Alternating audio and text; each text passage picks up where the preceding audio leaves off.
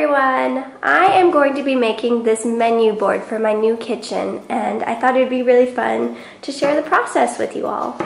I found this wood at Michael's for $6. It's pretty much the perfect size. I was so happy I didn't have to go to Home Depot and cut any wood. This was just sitting in their wood section. I'm sure you can find whatever shape you want, but this works for what I'm going to be doing. I also picked up this Polyshades Min Wax stain, and it is stain and polyurethane in one step. I love this. You don't have to buy two different things, just literally 2 coats of this and it will be ready to go. I also picked up a couple of acrylic paints. I just have this one in Robin's Egg Blue and another in Vanilla. Not quite sure what colors I'm going to be doing yet, but I thought this was a good mix. The next couple of things I picked up were these clothespins, just in a light blue, a blush pink, and a darker blue. Love these colors together, so that will be fun. And then to glue on the clothespins, I just picked up some Elmer's wood glue. So yeah, we'll see how this works out. I just want to mention that I am not a professional. I have stained before, yes, but I mean, I really don't know what I'm doing. I wanted to name this Craft With Me instead of DIY, just because I feel like DIY means that I know what I'm doing and I'm trying to teach you, whereas Craft With Me, I can kind of stumble along through it and we see how it turns out together. I looked everywhere for sandpaper and I just couldn't find it, but this is pretty smooth on its own, so I don't need to sand it at all, I don't think. But if your wood is hard, obviously you need to sand it first. I also couldn't find my paint can opener, so let's see if a screwdriver works. Oh, yep, definitely worked. Hello. Oh, I'm gonna need something to stir this. We usually have a bucket full of just like things we use for painting, but couldn't find it anywhere. So I'm just using this sponge to stir the stain. Very high class here on my channel. I'm going to be using this rag for the stain instead of painting it on. I don't really like the brush strokes that a paintbrush leaves on, so yeah, this gives more like a, I want to say, organic finish. So I guess I'll just get started. Dip this bad boy in there and go with the grain.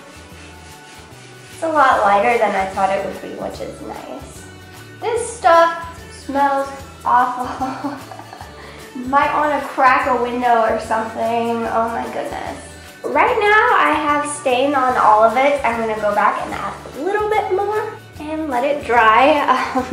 Kind of all over my hands already, but hey, it's what I signed up for without buying rubber gloves.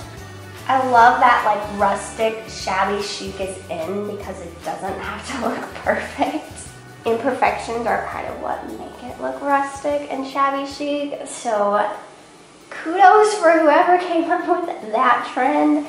Totally down for imperfections. And basically I'm going to let this dry, then I'm going to add another coat. It is now much later in the day. I'm pretty sure 6 hours went by that this has been drying. I have these paint brushes, so I am just going to pencil menu, just freehand it right here, and then go over it with a paintbrush and some of my vanilla acrylic paint. Not quite sure how it will turn out, but I mean, I don't have any stencils or anything. My husband and I are in the middle of moving, so most of our stuff is in storage. So if you're like, wow, you're very unprepared, that's why. All my stuff is in storage.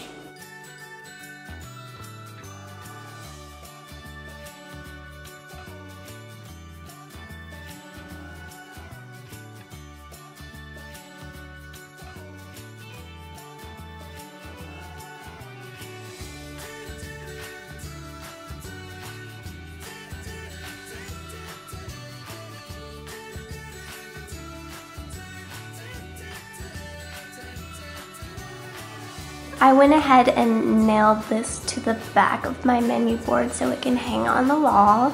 And this is my finished product. I am super excited to be able to use this. I thought it turned out really fun. Excited to hang it. As far as how I'm going to be using this, I am going to write different dinners on like fun pieces of paper and then just clip them to here. I'll probably keep the paper in like a drawer or something so I can just go through and see what I have in there. And yeah, I'll just hook it there. I'm super excited with how this turned out. It was so fun to make. Super easy too. So there we have it. Alright everyone, thank you so much for watching. Bye!